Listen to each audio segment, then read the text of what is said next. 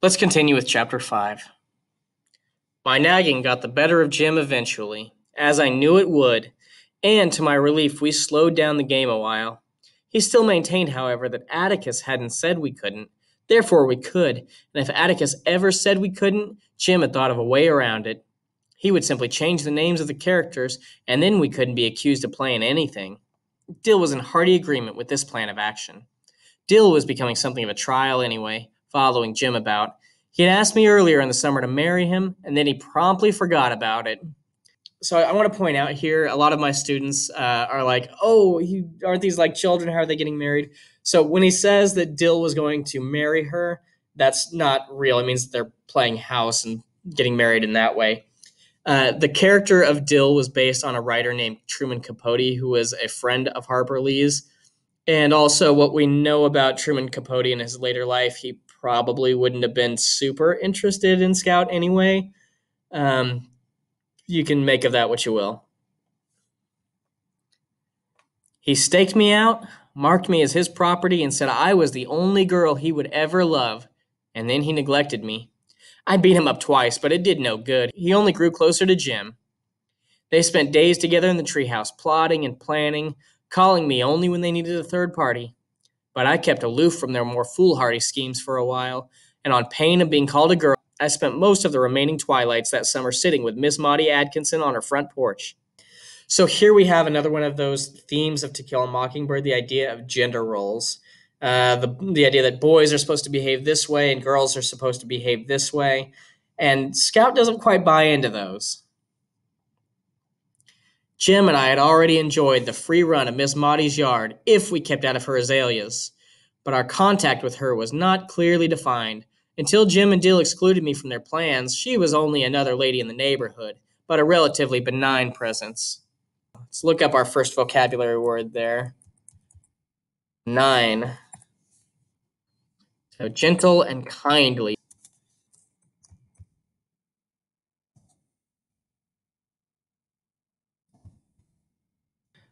Our tacit treaty with Miss Maudie was that we could play on her lawn, eat her scuppernongs if we didn't jump on the arbor, and explore her vast back lot, terms so generous we seldom spoke to her, so careful were we to preserve the delicate balance of our relationship. But Jim and Dill drove me closer to her with their behavior. Miss Maudie hated her house. Time spent indoors was time wasted. She was a widow, a chameleon lady who worked in her flower beds in an old straw hat and men's coveralls. But after her 5 o'clock bath, she would appear on the porch and reign over the street in magisterial beauty. She loved everything that grew on God's earth, even the weeds, with one exception. If she found a blade of nutgrass in her yard, it was like the Second Battle of the Marne. She swooped down upon it with a tin tub and subjected it to blast from beneath with a poisonous substance she said was so powerful it'd kill all of us if we didn't stand out of her way. "Why don't you just pull it up?" I asked after witnessing a prolonged campaign against a blade not 3 inches high. "Pull it up, child, pull it up." She picked up the limp sprout and squeezed her thumb up its tiny stalk. Microscopic grains oozed out. "Why, one sprig of nutgrass can ruin a whole yard. Look here. When it comes fall, this dries up and the wind blows it all over Macomb County." Miss Maudie's face likened such an occurrence unto an Old Testament pestilence. So let's check out that word, pestilence.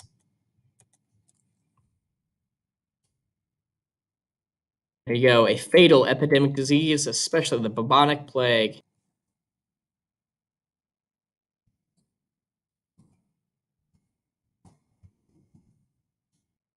Her speech was crisp for a Macomb County inhabitant. She called us by our names, and when she grinned, she revealed 2 minute gold prongs clipped to her eye teeth. So there's our vocab word again, minute. When I admired them and hoped I would have some eventually, she said, "Look here." With a click of her tongue, she thrust out her bridge work, a gesture of cordiality that cemented our friendship. So if you're unfamiliar with that term, she's taken out her dentures. Miss Maudie's benevolence extended to Jim and Dill, wherever they paused in their pursuit. So we can look at benevolence, and without even looking up the word, we can tie it back to our previous vocab word, benign. So bene, if you don't know, comes from the Latin for good. So benefit, benevolence, all those. So we can kind of tie those together using our knowledge. We reaped the benefits of a talent Miss Maudie had hitherto kept hidden from us. She made the best cakes in the neighborhood. When she was admitted into our confidence, every time she baked, she made a big cake and three little ones, as she would call across the street, Jim Finch, Scout Finch, Charles Baker Harris, come here. Our promptness was always rewarded. In summertime, twilights are long and peaceful. Often as not, Miss Maudie and I would sit silently on our porch, watching the sky go from yellow to pink as the sun went down, watching flights of martins sweep low over the neighborhood and disappear behind the schoolhouse rooftops. Miss Maudie, I said one afternoon, do you think Boo Radley's still alive? His name is Arthur, and he's alive, she said. She was rocking slowly in her big oak chair. Do you smell my mimosa? It's like angel's breath this evening. Yes'm. How do you know? Know what, child? That, that Mr. Arthur's still alive. What a morbid question. But I suppose it's a morbid subject. I know he's alive, Jean Louise, because I haven't seen him carried out yet. Well, maybe he died and they stuffed him up the chimney. Where did you get such a notion? That's what Jim said he thought they did. He gets more like Jack Finch every day. Miss Maudie had known Uncle Jack Finch, Atticus's brother, since they were children. Nearly the same age, they had grown up together at Finch's Landing. Miss Maudie was the daughter of a neighboring landowner, Dr. Frank Buford. Dr. Buford's profession was medicine, and his obsession was anything that grew in the ground, so he stayed poor. Uncle Jack Finch confined his passion for digging to his window boxes in Nashville and stayed rich. We saw Uncle Jack every Christmas, and every Christmas he yelled across the street for Miss Maudie to come marry him. Miss Maudie would yell back, call back a little louder, Jack Finch, and they'll hear you at the post office. I haven't heard you yet. Jim and I thought this a strange way to ask for a lady's hand in marriage, but then Uncle Jack was rather strange. He said he was trying to get Miss Maudie's goat, and that he'd been trying unsuccessfully for 40 years, that he was the last person in the world Miss Maudie would think about marrying, but the first person she thought about teasing, and the best defense to her was a spirited offense, all of which we understood clearly. Okay, so let's pause here real quick. Let's add these into the notes so it's not a key event. It's more of something that we just want to make sure that we know. So we want to add in Miss Maudie is the neighbor, and Scout is developing. Okay, so this is important because in the story when we go back and look at the idea of gender roles, there's a lot of different ways to view what's happening. And what's going on with Miss Maudie kind of demonstrates to Scout that there is a different way that women can behave without being necessarily ostracized from polite society, without going the full direction of some of the women that we'll meet later. Arthur Radley just stays in that house, that's all, said Miss Maudie. Wouldn't you stay in the house if you didn't want to come out? Yes'm, but I'd want to come out. Why doesn't he? Miss Maudie's eyes narrowed. You know that story as well as I do. I never heard why, though. Nobody ever told me why. Miss Maudie settled her bridge work. You know old Mr. Radley was a foot-washing Baptist. That's what you are, ain't it? My shell's not that hard, child. I'm just a Baptist. Don't y'all believe in foot-washing? We do. At home in the bathtub. But we can't have communion with y'all. Apparently deciding it was easier to define primitive baptistry than closed communion, Miss Maudie said, Foot washers believe anything that's a pleasure is a sin. Did you know that some of them came out of woods one Saturday and passed by this place and told me and my flowers were going to hell? Your flowers too? Yes, ma'am. They'd burn right with me. They thought I spent too much time in God's outdoors and not enough time inside the house reading the Bible. My confidence in pulpit gospel lessened at the vision of Miss Maudie stewing forever in various Protestant hells. True enough, she had an acid tongue in her head, and she did not go about the neighborhood doing good work, as did Miss Stephanie Crawford. But while no one with a grade of sense trusted Miss Stephanie, Jim and I had considerable faith in Miss Maudie. She had never told on us, had never played cat and mouse with us. She was not at all interested in our private lives. She was our friend. How so reasonable a creature could live in peril of everlasting torment was incomprehensible. That ain't right, Miss Maudie. You're the best lady I know. Miss Maudie grinned. Thank you, ma'am. Thing is, foot washers think women are a sin by definition. They take the Bible literally, you know. Is that why Mr. Arthur stays away from the house to keep away from women? I have no idea. It doesn't make sense to me. Looks like if Mr. Arthur was hankering after heaven, he'd come out on the porch at least. Atticus says God's loving folks like you. Love yourself. Miss Maudie stopped rocking and her voice hardened. You are too young to understand it, she said. But sometimes the Bible in the hand of one man is worse than a whiskey bottle in the hand of your father. I was shocked. Atticus doesn't drink whiskey, I said. He never drank a drop in his life. No, yes, he did. He said he drank some one time and he didn't like it. Miss Maudie laughed. Wasn't talking about your father, he said. What I meant was if Atticus Finch drank until he was drunk, he wouldn't be so hard as some men are at their best. There's just some kind of men who are so busy worrying about the next world that they never learn to live in this one, and you can look down the street and see the results. So there we go. We've learned a little bit more about the Radley family, why they don't come out and why they don't build relationships with their neighbors. So let's add this in.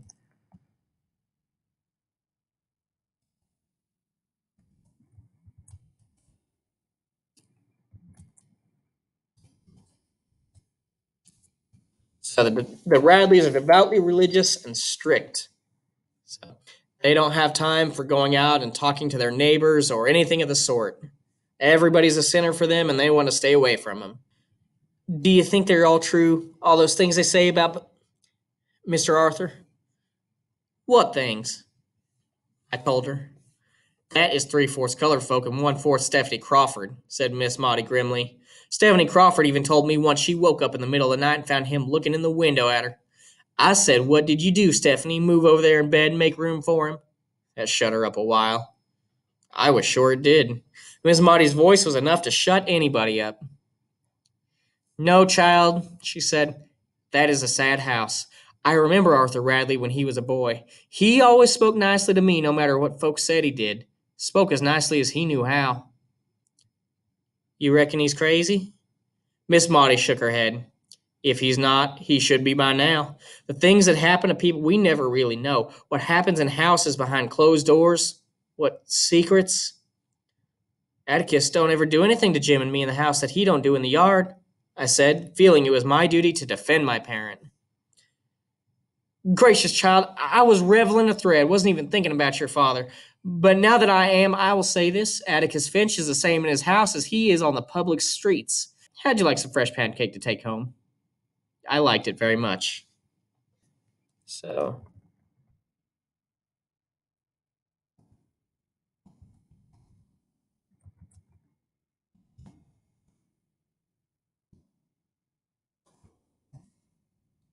rumor says that the Radleys are very harsh inside their home. So that may explain they may not be crazy, but they're still not the kind of people that are particularly friendly to the outside. Next morning, when I awakened, I found Jim and Dill in the backyard deep in conversation. When I joined them, as usual, they said, go away. Will not this yard's as much mine as it is yours, Jim Finch. I got as much right to play in it as you have. Dill and Jim emerged from a brief huddle. If you stay, you've got to do what we tell you, Dill warned. Well, I said, who's so high and mighty all of a sudden? If you don't say you'll do what we tell you, we ain't going to tell you anything, Dill continued. You act like you grew 10 inches in a night. All right, what is it? Jim said placidly. We are going to give a note to Boo Radley. Just how? I was trying to fight down the automatic terror rising in me. It was all right for Miss Maudie to talk. She was old and snug on her porch. It was different for us. So here we have our important key event in the story coming up here. So, kids decide to try to meet Boo Radley. Jim was merely going to put a note on the end of a fishing pole and stick it through the shutters. If anyone came along, Dill would ring the bell. Dill raised his right hand, and it was my mother's silver dinner bell. I'm going around to the side of the house, said Jim. We looked yesterday from across the street, and there's a shutter loose. I think maybe I can make it stick on the windowsill at least. Jim? Now you're in it and you can't get out of it. You'll just stay in it, Miss Priss. Okay, but I don't want to watch, Jim. Somebody was. Yes, you will. You'll watch the back end of the lot, and Dill's going to watch the front of the house and up the street. And if anybody comes along, he'll ring the bell. That clear? All right, then. What'd you write him? Dill said, we're asking him real politely to come out sometime and tell us what he does in there. We said we wouldn't hurt him and we'd buy him an ice cream. You've all gone crazy. He'll kill us all. Dill said, it's my idea. I figured if he'd come out and sit a spell with us, he might feel better. How do you know he don't feel good? Well, how'd you feel if you was shut up for 100 years with nothing but cats to eat? I bet he's got a beard down to here, like your daddy's. He ain't got a beard. Dill stopped as if trying to remember. Uh-huh. Gotcha, I said. You said before you were off the train good your daddy had a black beard. If it's all the same to you, he shaved it off last summer. Yeah, and I've got the letter to prove it. He sent me $2, too. Keep on. I reckon he even sent you a mounted police uniform. And that never showed up, did it? You just keep on telling him, son. Dill Harris could tell the biggest ones I ever heard. Among other things, he'd been up in a mail plane 17 times. He had been to Nova Scotia. He had seen an elephant, and his granddaddy was Brigadier General Joe Wheeler and left him his sword. You will hush, said Jim. He scuttled beneath the house and came out with a yellow bamboo pole. Reckon this is long enough to reach from the sidewalk? Anybody who's brave enough to go up to the house ain't ought to use a fishing pole, I said. Why don't you just knock the front door down? This is different, said Jim. How many times do I have to tell you that? Dill took a piece of paper from his pocket and gave it to Jim. The three of us walked cautiously towards the old house. Dill remained at the light pole on the front corner of the lot, and Jim and I edged down the sidewalk parallel to the side of the house. I walked beyond Jim and stood where I could see around the curve. All clear, I said. Not a soul in sight. Jim looked up from the sidewalk to Dill, who nodded. Jim attached the note to the end of the fishing pole, let the pole out across the yard, and pushed it towards the window he had selected. The pole lacked several inches of being long enough, and Jim leaned over as far as he could. I watched him making jabbing motions for so long I abandoned my post and went to him. Can't get it off the pole, he muttered. Or if I got it off, I can't make it stay. Go on back down the street, Scout. I returned and gazed around to the curve at the empty road. Occasionally, I looked back at Jim, who was patiently trying to place the note on the windowsill. It would flutter to the ground, and Jim would jab it up, until I thought if Boo Radley ever received it, he wouldn't be able to read it. I was looking down the street when the dinner bell rang. Shoulder up! I reeled around to face Boo Radley and his bloody fangs. Instead, I saw Dill ringing the bell with all his might in Atticus's face.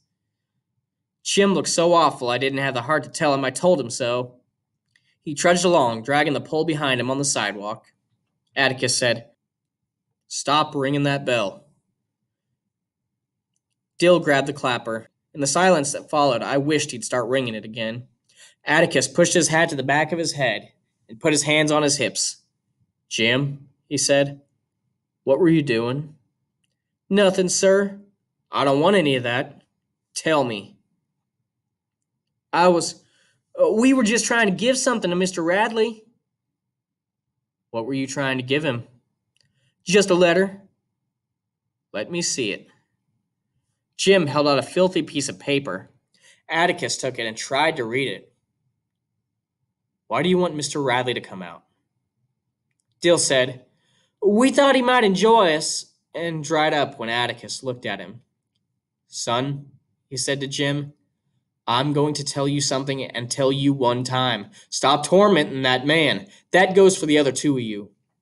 What Mr. Radley did was his own business. If he wanted to come out, he would. If he wanted to stay inside his house, he had the right to stay inside, free from the attentions of inquisitive children, which was a mild term for the likes of us. So we haven't gotten a whole lot of vocab for this chapter, so let's throw that one in there as well. Inquisitive. Curious or inquiring, so unduly curious about the affairs of others, full of questions.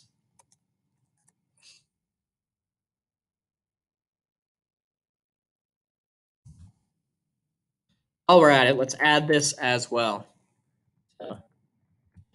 Catches kids trying to put note into the Bradley house tells them to stop. All right. How would we like it if Atticus barged in on us without knocking when we were in our rooms at night? We were, in effect, doing the same thing to Mr. Radley. What Mr. Radley did might seem peculiar to us, but it did not seem peculiar to him. Furthermore, had it never occurred to us that the civil way to communicate with another being was by the front door instead of the side window?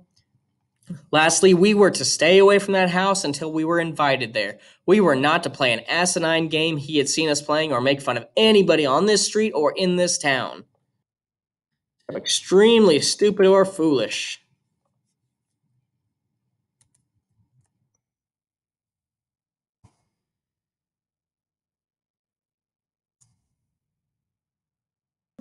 We weren't making fun of him. We weren't laughing at him, said Jim.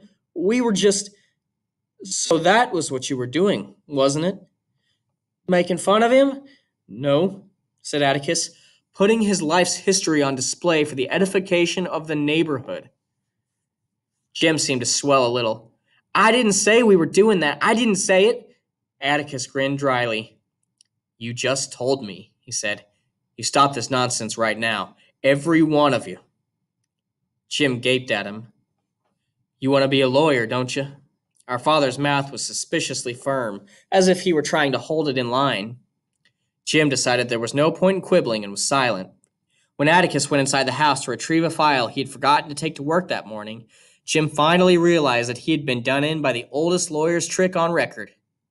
He waited a respectful distance from the front steps, watched Atticus leave the house and walk toward town.